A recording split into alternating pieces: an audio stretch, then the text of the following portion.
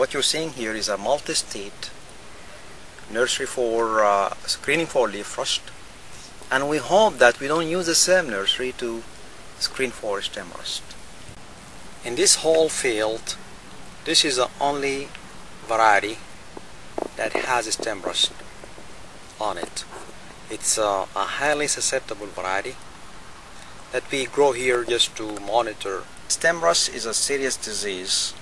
We have had a good handle on it for the last 50 years.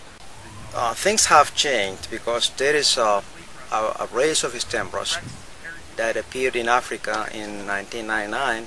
It is called UG99. It followed a path predicted by scientists, and we don't want to see it here in our back doors. So we are developing a plan of action. We have a proactive approach to deal with it, mainly through host plant resistance. We're developing lines with good resistance to it.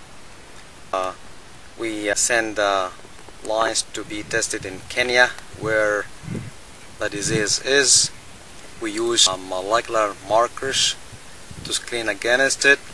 We have varieties in the pipeline that are resistant to UG99, and they are under seed increase. So we are ready with those resistant varieties. We also need to develop a fungicide application package and a plan of mitigation in case we have this race in Texas, and in case that resistance breaks at any time.